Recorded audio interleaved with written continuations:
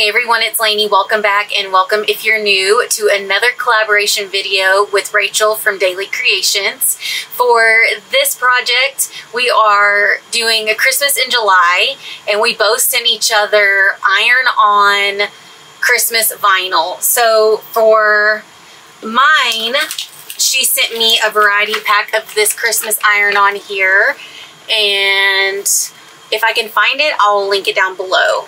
But it came with a few. I really like this one. I think this one's super cute and fun because it's got Santas with different faces and stuff. And then we've got this more modern with the gray hollies and, let's see, snowflakes. And I really like this deer pattern here. And then another snowflake. I also really liked the gingerbread and the, what are they called? I'm just having a brain fart. The peppermints. I can't remember what they're called, but it's a peppermint candy. And then lastly, this is the last one here, and this just screams winter to me. But for this project today, I thought that we would use this one here. So it's got the candy canes, the stockings, and different Santas. All right, so we have the iron-on we're gonna use. I also have this door hanger here from Hobby Lobby. It was $1.19. It is a bit warped from how I've been storing it lately. I didn't realize it was bent, but it will suffice. I also pulled from some of my crafts that I have. I've got these wooden letters from Walmart, and then I recently found these felt red letters from Dollar Tree. And the red is pretty spot on, but we'll just see where this goes. So first thing, I'm going to turn on my mini press, and I'm turning it to medium heat, which is 2 lines, and the HTV Ront recently sent this to me to review, and I really liked it. I've liked it so far, so I thought that it would be a good test to use it for iron-on wood. Alright, so it's got that carrier sheet. Let me remove the back tag here. Goodness, that was sticky. So super simple craft, but just a cute and creative way to personalize a door hanger for this coming Christmas season. So basically, I just want to position the iron-on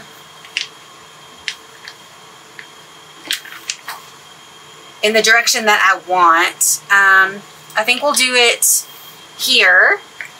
And let me go ahead and just cut down some of the excess before we apply heat. Alrighty. And this little thing, the mini press, heats up super, super fast. Okay, so let's make sure this is aligned perfectly, because this is a tight, kind of a tight fit here. But I wanted to position the iron-on in this direction based on the Santas. So I'm just going to come in. It's kind of starting at the bottom.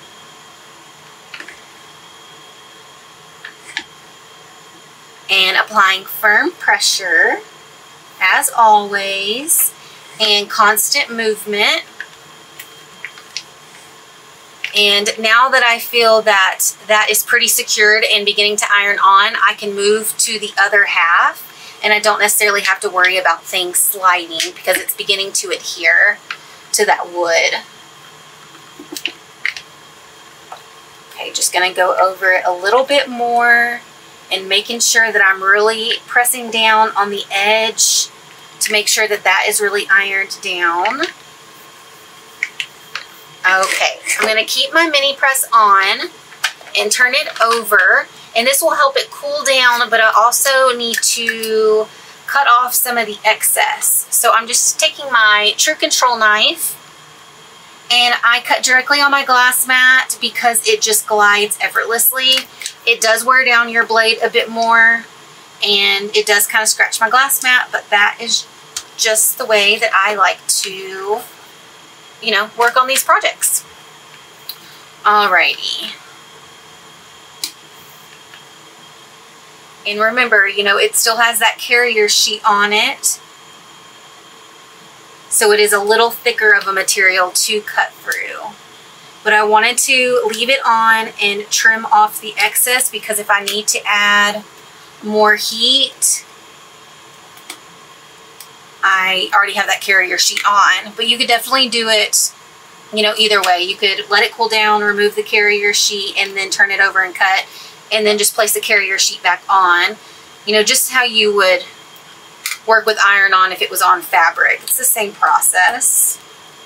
And you know what? I just realized once this was cut out, this looks like an ornament, actually. Doesn't it? So that's kind of fitting too, that the door hole looks like an ornament.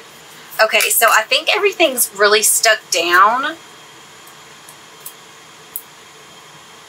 So I am going to be careful and peel back the carrier here. And if anything starts to lift up, I'll just lay it back down and add a little more heat. But that was really good. That was super simple. Okay, so I've got a couple little areas that needed a trim. I love this.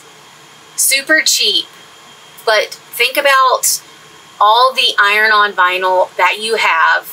You could do something like this for every season or holiday and just change it based on the pattern iron-on you have. Okay, so I'm going to, let's go ahead and open these felt.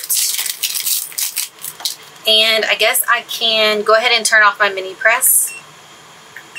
So it is completely off, and it will begin to cool down for storage. And for this was, you know, $1.25 from the Dollar Tree, but it comes with 100 letters. And because it's Santa on here, you know, I'm thinking the traditional ho ho ho, but you could, you know, put Merry or Be Merry. I didn't want to take all of these out, but I can't find my letters. So 3 O's there, and let me try to find the H's. Okay, let's move all those little felt letters to the side, and it's got the adhesive cover. Let's kind of play with this. I don't know exactly how I want to position them. It kind of seems like that red's clashing a bit and not, you know, standing out as much as I think it should.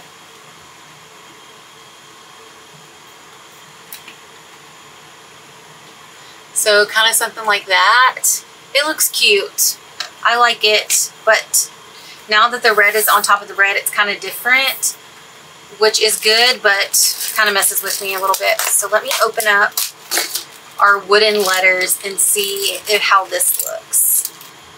Now that I've looked through all the letters and played with a little bit of the wording, I chose Joy, and I have it positioned like this. I was playing with it down here as well. I pulled something from last year that I purchased from Hobby Lobby, Merry and Bright and Believe, you know, and I could have put, you know, Be Merry or just Believe on here. But I'm really liking these letters instead. So just giving you some other options.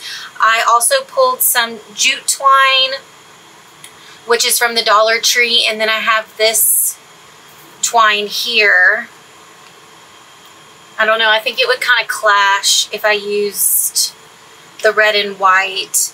And also have bells. Let's see. I believe these smaller ones are from Hobby Lobby, and then the Crafter Square is from Dollar Tree. And I think I kind of want this size, and I'm not sure if this is going to work, but just kind of taking you along with me. And what I'm thinking is maybe tying a bow around it and then having some bells hang down. I don't know. So, change of plans. I looked through more of my ribbon, and I have this white chiffon ribbon, once again from Hobby Lobby.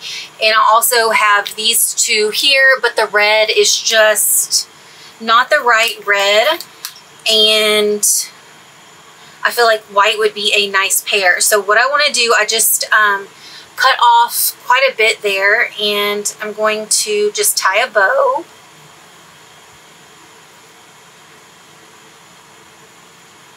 And then once I have the bow, you can see one's a lot larger than the other one. You just pull the tails, and then you can manipulate the loops. And you can kind of make it as big or as small as you want. So something like that. Okay, so before I make that bow permanent, I think we should make the text permanent. So what I want to do is get the placement. I don't want it at the very bottom. I do want to leave a little bit of space there. And I have my hot glue gun. I'm going to start with this, the O, because it's in the center. And let's get this glued down. Sorry for the noise in the background. That's Ollie. He's getting into stuff he shouldn't be getting into, mister. Okay.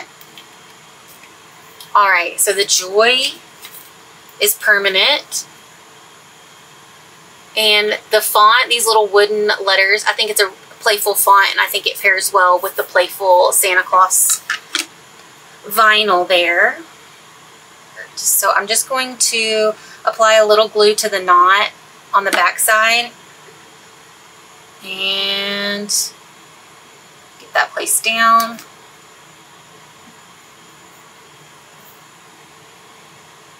Let me taper off.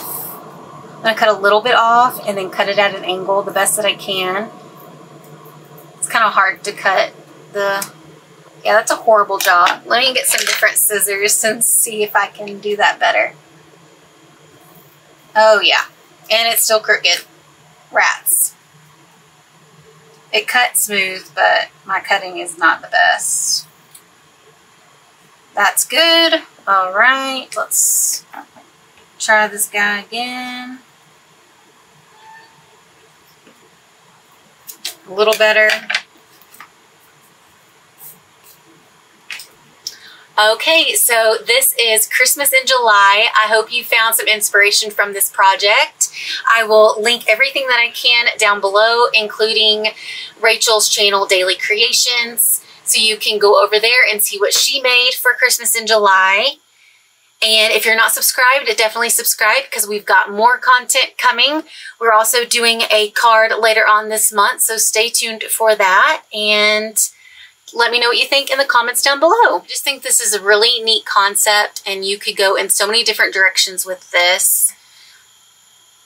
So I hope you start looking at patterned vinyl a little differently. And yeah, thanks so much for watching. And as always, I'll see you in the next craft. Bye, everyone. Hey, wait, real quick. So I ended up painting the joy instead of leaving it the natural wood. And I just think it pairs so well together, not only with the white painted letters, but with the white chiffon ribbon and also the white details in the pattern iron-on. I originally was thinking about doing jute twine and bells, so the natural wood would have went great with that, but since I changed it up, the joy needed to be painted white. So this is the official final door hanger. And yeah, I just wanted to show you that I changed my mind, and it's super cute, and I'll see you in the next video. Bye, everyone.